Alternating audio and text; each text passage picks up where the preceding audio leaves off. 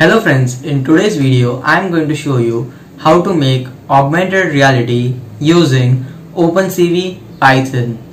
Augmented reality is a technology which involves interaction of real life objects with humans with the use of computers. You can make it by following the program which I am going to show you just now. Follow my steps and you can easily make this program of augmented reality. This is an example of the program of augmented reality which we are going to do. As I had said, it involves interaction of real life objects with humans using computers. So let's get started. First, just create a new folder known as AR. In that, do shift right click to open PowerShell window. Now just type code space dot to open Visual Studio Code. Now we don't need PowerShell window, so I'll just close it. Now this is a Visual Studio Code. Just create a new file ar.py. That's a Python file. So now we basically need three modules, that is cv2, numpy and sys. I'll quickly tell you how to install them.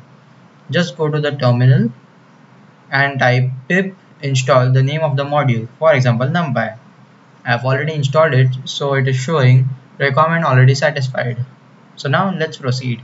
Now I'm initializing a variable video, that is cv2.videoCapture0. I'm using 0 as I have a webcam. If you're using a USB camera, you should type 1. Now the background video, I'll say cv2.videoCapture, the name of the video, that is vid.mp4. If you have another name, you please type that and make sure that this video is in the same folder, that is AR. Now I'm just creating a reference image which will read the webcam and a flag variable known as 0, initialized as 0. Now while true, that's an infinite loop. Success comma image will be video.read. Success is just a blank image, you don't need to pay attention to that. Now image will be like capturing each and every frame of the webcam. Now if that image is not none, that it's not a blank image, so I would like to resize it to my dimensions, that is 1500 by 850 pixels. And for obviously we also need to resize the reference image as we are going to compare them, so they have to be of the same size. So I'll just write this line again for the reference image. And basically in this webcam there's an issue that whenever if you raise your right hand, it will show that it as your left hand and vice versa. So to avoid that error, I'll just like to flip the image by 1, that is it will flip from left to right. And now I'm just initializing a variable bg, that is it will capture each and every frame of the background video. So now I will also have to resize this background image to the same pixels. So I'll just write again that line and just replace the img by bg. Now if the variable flag is 0, so reference image will be equal to the image. I will tell you about the flag later on. Now we are basically going to capture the differences between the images, that is the initial background and the change in the background. So I'll just write these two lines to get the changes, and to get the net change I'll add the two differences.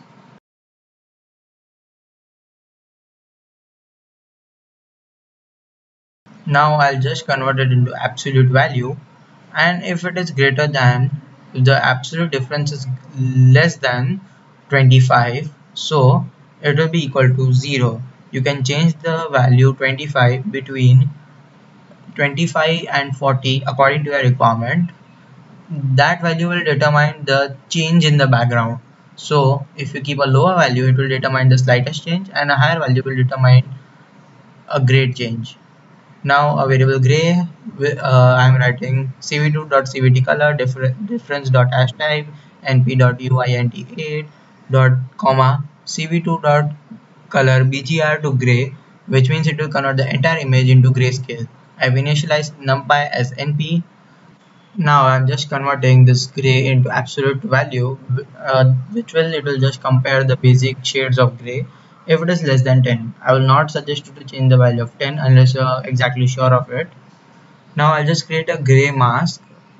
An FG mask is like the front layer of the entire video, which I'll get the type, and if the mask is greater than 0, to set it to 255, which is a required combination.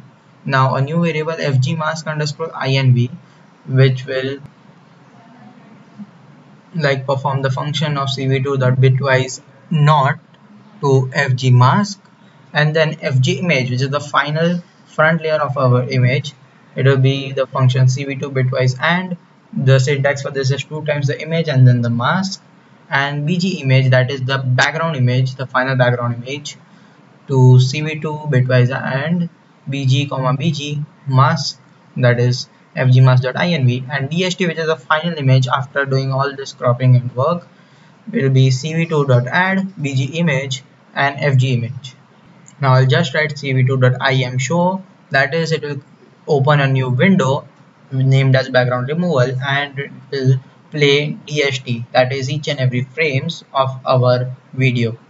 Now key is equal to cv2.wait key 5 and 0xff, which means that it will capture any pressing of the keyboard button while the video is running. So now if Q is pressed, I want to break it, that is to end the program. Else if D is pressed, so then flag will be 1, that is a background will be captured. I'll tell you how this works. In the starting, the background must be empty, like there must be no person in the background. So that means that you have to keep a background that is finite, that is which does not change, just like an empty room, and even you should not be visible from the webcam.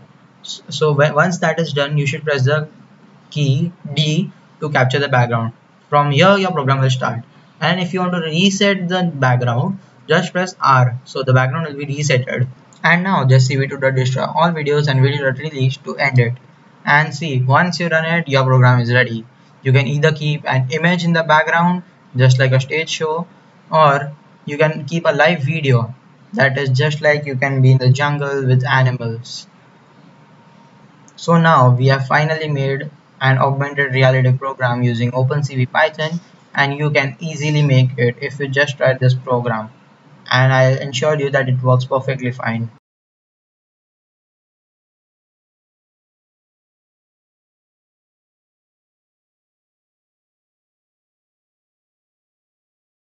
Please like and share this video and subscribe to my channel. If you have any question, please post it in the comment section.